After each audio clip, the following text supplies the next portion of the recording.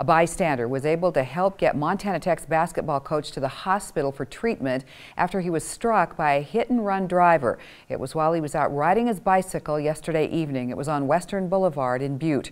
And investigators are still looking for the driver responsible for causing this incident. Here's our John Amy.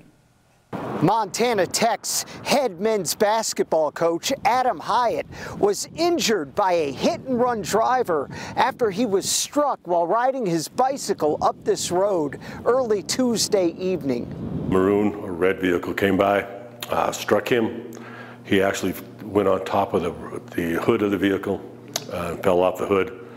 Hiatt was taken to St. James Healthcare, where he was treated for a shoulder injury and some scrapes. Police are still trying to locate the vehicle involved, which is described as an early 2000 model Buick sedan that will have scrapes on the passenger side and missing the passenger side windshield wiper. Hopefully somebody that lives in that area might have some cameras mounted on their house, or their doorbell cameras or some type of security camera, where we can get some video of this car either prior to hitting the male or after they left the area. The undersheriff says it's very unlikely that the driver did not know they had hit somebody, and adds it's a selfish thing to drive away from an accident like this.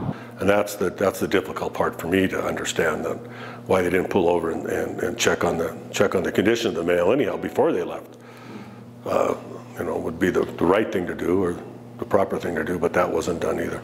Montana Tech released a statement saying that Coach Hiatt did not require overnight treatment at the hospital for his injuries, and he was back home resting with his family. In Butte, John Amy, MTN News.